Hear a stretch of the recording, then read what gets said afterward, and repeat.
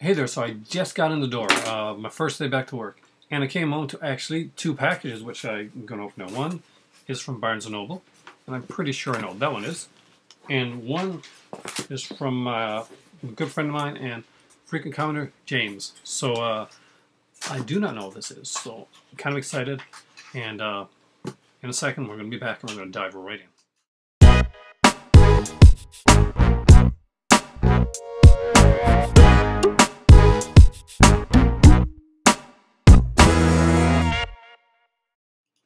Hey there, so I'm back, and I'm going to save the best for last. I'm going to open up the Barnes & Noble first, because I'm pretty sure I know what this kind of a cheese fest of a movie is. It's a company that I started collecting some of the stuff recently. I got a couple of releases. Actually, I have one that's going out to a friend of mine, actually, to James himself. Actually, it's gone out, and it's and what I got here today is Deadly Prey. It is a cheese fest of a film.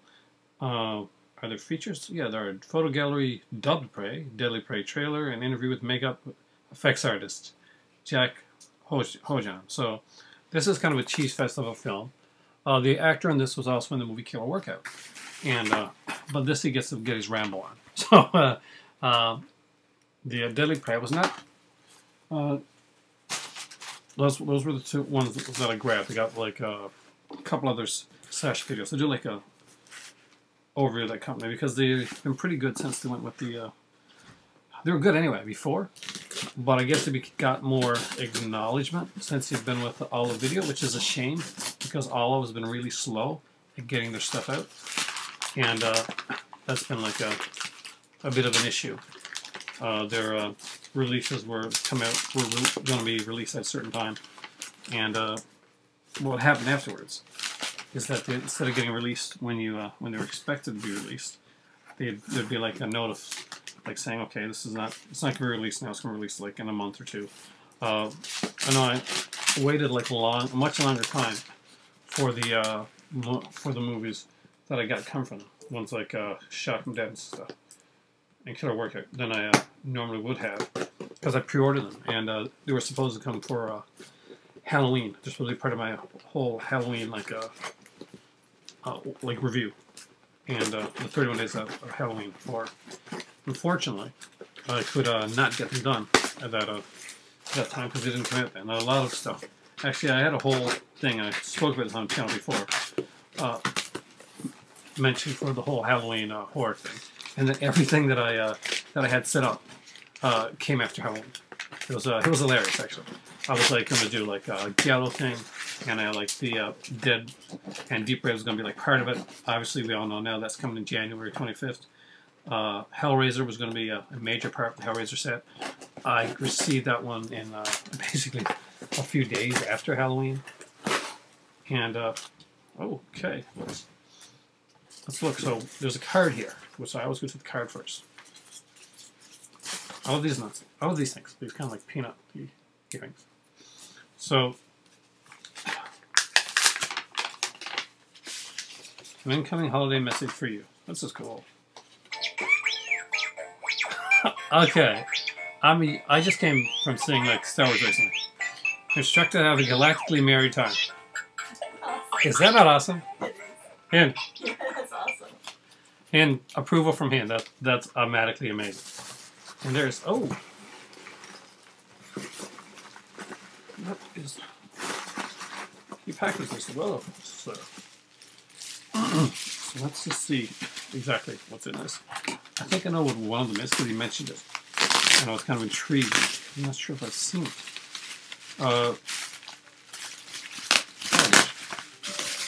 Just another one here. Okay. So there is the Queen of Blood. And this one, I'm trying to know if I've seen it. Chris Alexander. Would that be Chris Alexander Fangoria? Then my Intervision. So I don't have any of this company's titles, which has got me very excited because I'm always excited when I find a new company. It is Chris Alexander from Fangoria. Basically, this is his feature debut. Writer, director, composer Chris Alexander. So that's going to be interesting to see. They got Gore Gaffs directing Ogre. Nivek Ogre, an introduction, 2 alternate endings, trailer, commentary with director and cast, Q&A from the Toronto premiere. So that's going to be interesting. It's a 77-minute one, long one. I like films that are, I consider like the 77 to 90-minute range to be like the sweet spot when it comes to horror films. So I'm actually really excited to check this one out. So thank you so much for this. It is my first Intervision title. So yes.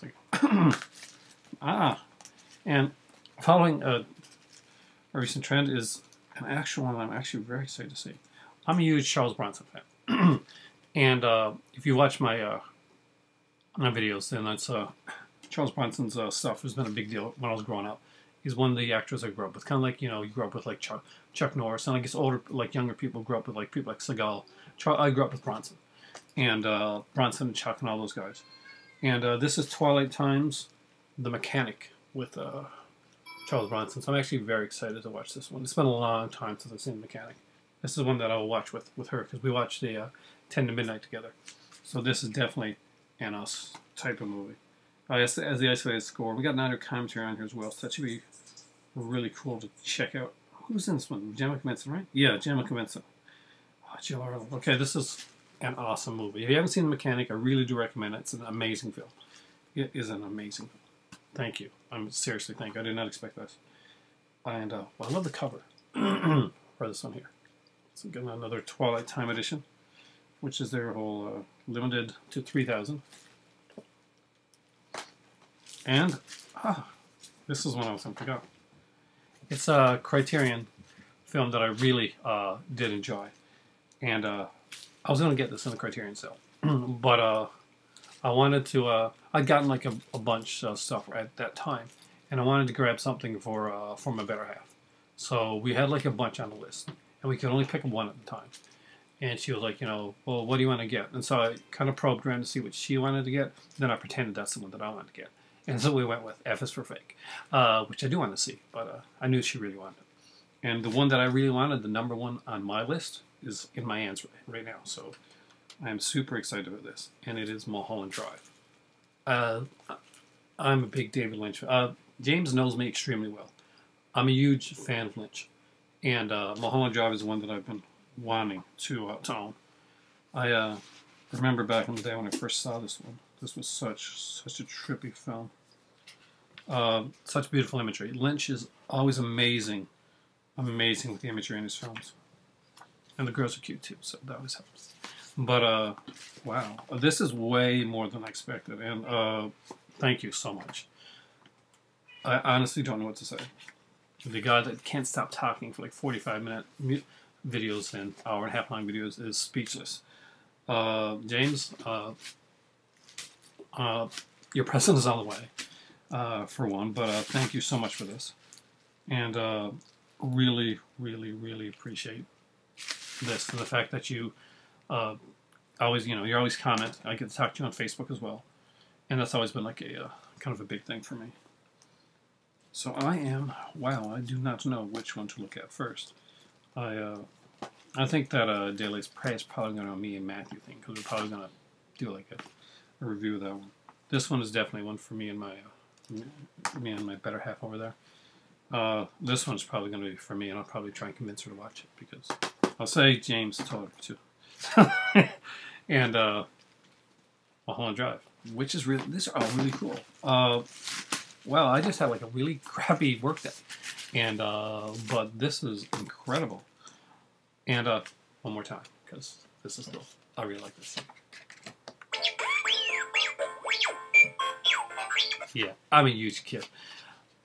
Love Star Wars, and the recent movie makes me love it even more. So everybody, thank you so much. I just got in the door. I'm going to go, oh wait, there's a letter. Did not see this. I always keep the letters, just in case you don't want it. So, let's read this one.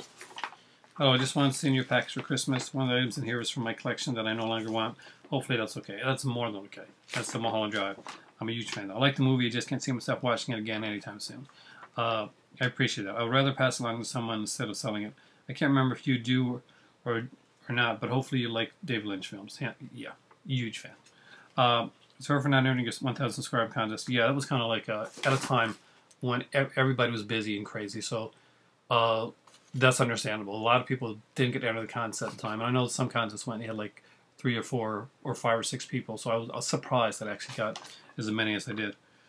I know it was open to anyone, but since I didn't make videos, it didn't feel right entering. Now, that's the thing. Maybe one day I'll get past the awkwardness of being in front of a camera and start making them.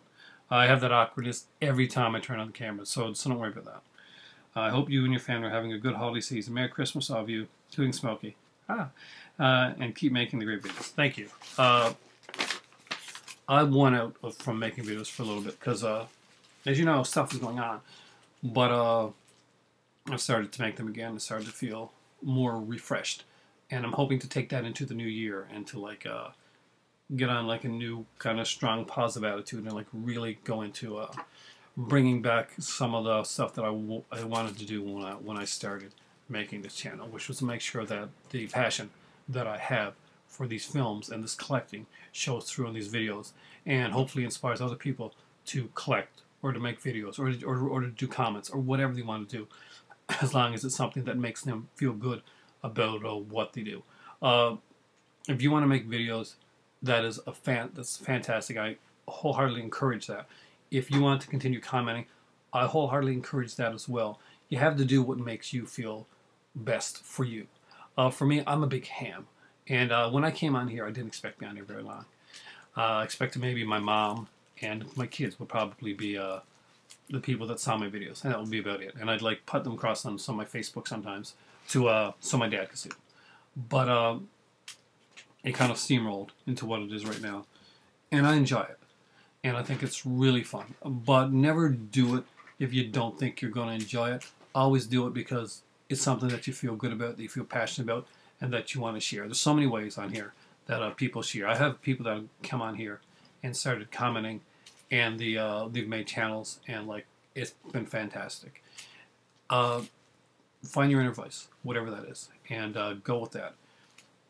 That's my advice. That's my sage wisdom for today, for being like the old guy on here that's been doing this for a few years, and loving it, because the people and the community is what draws me into this here. Anybody can talk on here for whatever and just talk about what they like, but to have true passion for something, and to go beyond that, to actually interact with other people on here that have like similar passion as you, that it's just incredible. And that's my gushiness for today there. So thank you for watching. At 12 minutes, it's actually one of my shorter videos recently. Have a great day. For me, it is time for tea, and I'm going to take out my collector's cap because it's driving me crazy. So my hair's getting all sweaty. But for now, thank you again, James. This means a lot to me. It really does. And for everybody out there, for now, I'm out of here. I hope you guys are having a great Monday.